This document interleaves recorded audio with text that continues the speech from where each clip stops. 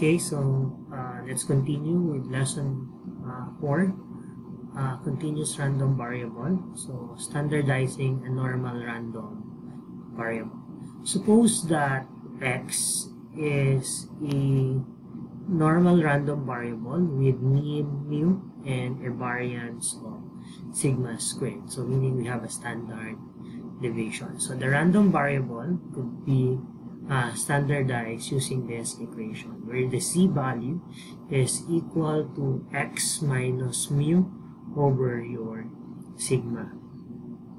Then this is going to be your z equals 0 and the variance to be equal to 1. So the probability is obtained using appendix table 3 with this c value. So meaning papalitan lang natin. So from x, the probability of x less than or equal to x, x small x is just equal to the probability of z capital less than small c. So where x will be transformed to z by this equation.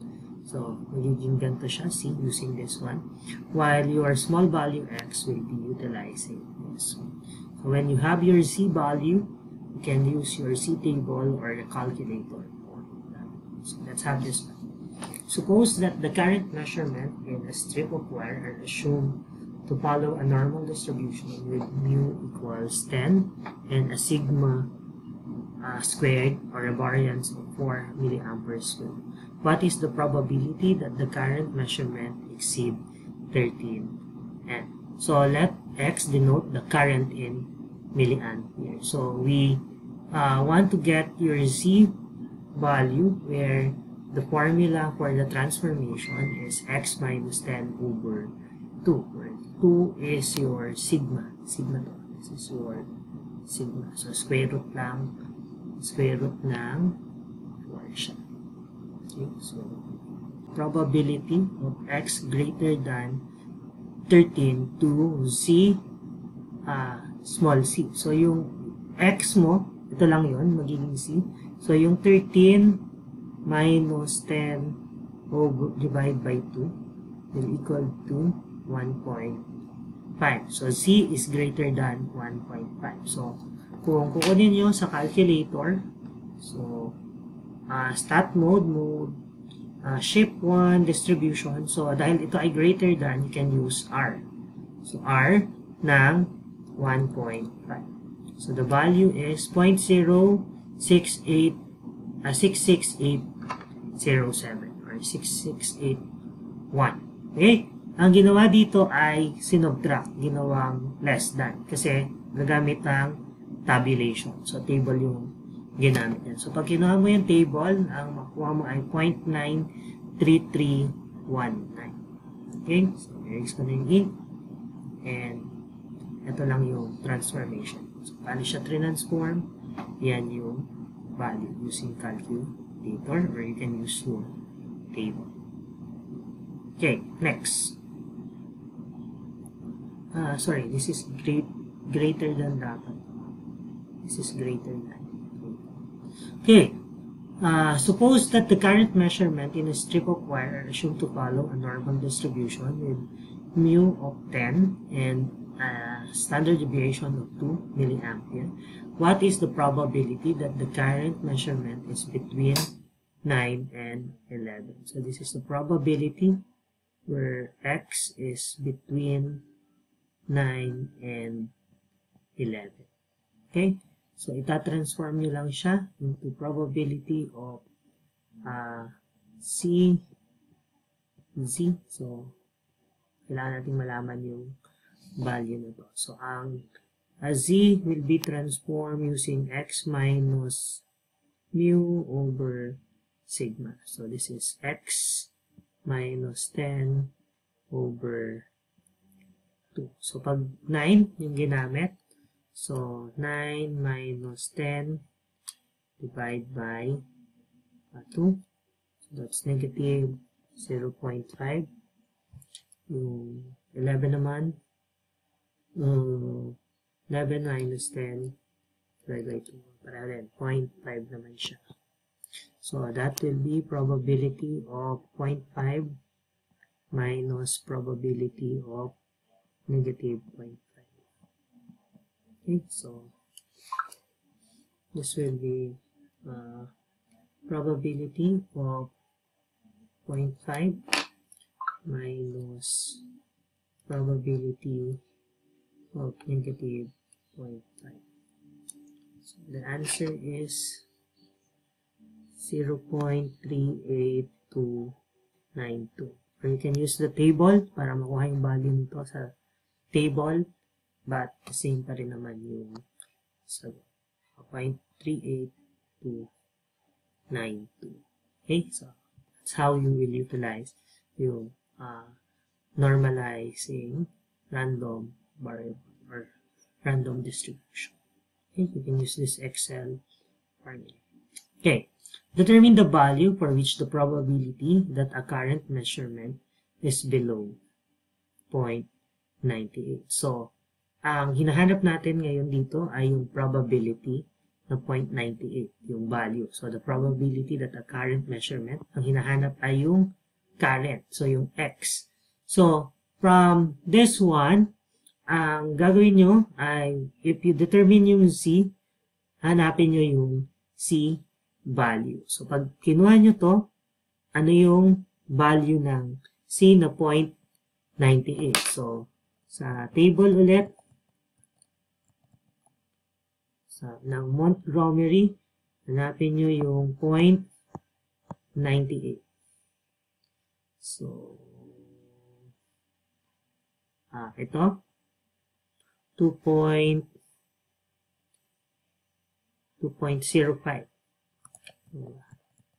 So, 2.05 siya na value. And from there, x minus 10 over 2 is equal to 2.05. So, solving for x will be 14.1 milliampere. So, x to, solving for x. Okay? So, that will be the value of x. Okay? Or you can have this 14.01 normal inverse yung sinasabi. Okay, so you can pause and answer this sheet work. So you can write it in a bond paper or a yellow paper and answer for 1 and 2. Okay, then we will proceed. So kailangan i-submit yung sheet work number 5 sa Canvas. So magbibigay lang ako ng deadline kung kailan siya isasubmit. Okay. Now, normal approximation. So, a normal approximation usually is used for binomial and Poisson distribution. So that it will become a bell-shaped and symmetric as their mean value increase. So for manual calculation, the normal approximation is practical, exact probability of the binomial and Poisson with large mean requires Minitab and Excel. But you can use, pag binomial, ito yung basis, ang NP is greater than 5 and N times 1 minus P is greater than 5. So, pag greater than 5 yung value niya, then you can use yung normal approximation. Sa Poisson naman, ay yung lambda ay greater than 5. Okay? So, paano ginagawa yung normal approximation? So, for binomial distribution. So, yung C transformation mo, nung value, is utilizing this formula where C is equal to X minus NP over square root ng NP times 1 minus P. Diba? Ito yung mean natin. Ito yung expected value eh. At ito naman yung variance. Kaya, yan yung gagamitin. Kaya lang, ang kaibahan niya, hindi direkta na X at saka itong X na to yung ilalagay. Pag less than, yung X is yung variable, X is less than or equal to X, you just add 0.05. Pag greater than x is greater than this one. X is greater than yung x, yung small x, then minus yung ilalagay. So, papalitan nyo lang to. Instead na x siya, x plus 0.05, tsaka x minus 0.05. And this is good for NP is greater than 5 and n times 1 minus p greater than 5. Okay? For range of value, ito yung gagawin. So, x1 minus 0.5 minus np over yung standard deviation. Then this one, x squared plus 0.5 minus np over square root ng np times 1 minus. Okay, now, tingnan natin sa value. Pag ang np mo, di ba, yung np ay 5 or above 5, the curve of the binomial distribution, ito yon, yung kada points na yan, ay approximately equal sa normal distribution. Kaya lang, pag malaki, tingnan nyo to. Diba? Yung NP, 0.1 times 10 is 1. Ito ay 9. So, hindi siya nagiging bell shape. Babaliktad yung itsura. So, basically, pag p-value is near 0 and 1, hindi siya maganda. So, dapat between 0.5 siya or malapit sa 0.5. Okay, let's apply the approximation. In the digital communication channel, assume that the number of bits received in error can be modeled by a binomial random variable. The probability that a bit is received in error is 10 to the negative 5. If 16 million bits are transmitted, what is the probability that 150 or fewer error occurs? So, ang tinatanong, yung probability of error is less than or equal to 150. Okay? Ang n natin ay 16 million. 16 times 10 to the 6 bits. Yan yung n. Ano yung probability ng error? P is 10 to the negative 5. So, pag kinumpit nyo yung NP, that will be NP. NP. So, 16 exponent to 6 times 10 raised to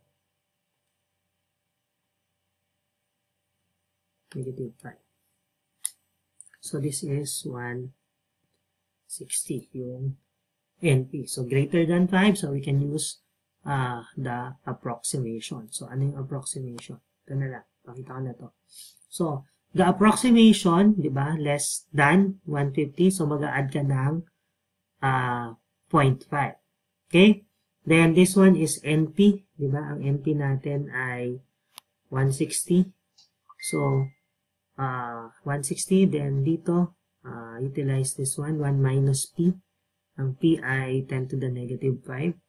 Ang NP, this is NP. So, ito yung value. Substitute nyo lang yung 150. And this one will have a value of negative 0.7510. So, ano yung probability? So, use distribution 1, negative 0.7510. Okay, then equal, so 0.22631 yung sagot. Linaw. So, you just apply the formula.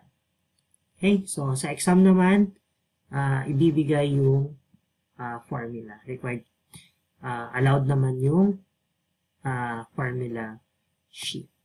Okay, now, for the Poisson distribution, pareho lang din. But, the difference is that ito yung C transformation. So, kasi ang Poisson, ang expected value or the mean is lambda and the variance is also lambda. So, pag kinuha nyo yung standard deviation, kasi ito ay standard deviation, square root lang ng lambda. And dapat greater than or equal to 5 yung lambda mo for a good approximation. So, let's have the Poisson approximation. Assume that the number of asbestos particles in a square meter of dust on the surface follow a Poisson distribution with the mean value. So, ang mean ay 1,000.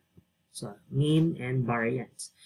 If a square meter of dust is analyzed, what is the probability that 950 or fewer are found? So, the probability that your X is fewer or equal to 950. So, pag transpose, ito lang siya. Ito lang yung approximation. Take note, pag ginawa nyo yung Poisson approximation, ito yung formula. So, sobrang dami. Kaya naman siya ng calculator, but I'm not sure kung mabilis siyang makocompute. But if you use the approximation, so you just utilize yung x minus lambda over square root ng lambda. Okay? So, but this one, kailangan i-add yung 0.5. So, 950.5 minus 1,000 over square root ng 1,000. So, Z ng, kinuha niyo yung probability ng value na to. Negative 1.57. So, the answer is 0.058208. Okay? So, you can use Poisson distribution using Excel by this notation. Okay, so we'll end here for this